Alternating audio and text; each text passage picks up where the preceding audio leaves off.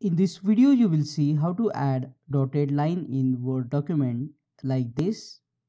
It's very easy.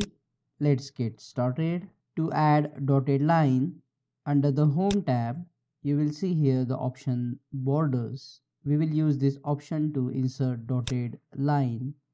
Click on the drop down and at the bottom, you will see here the option Borders and Shadings. Click on it and you will see this window. Now remember, click on this tab Borders, and at present it is selected none, so instead of none, click on the box. You can see the preview here how the line will look.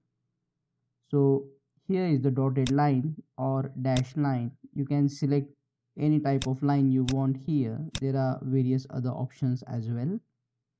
So I will select here dot line, and from here you can change the color of the line if you want to, and this is the thickness of the line, let's say 3 points.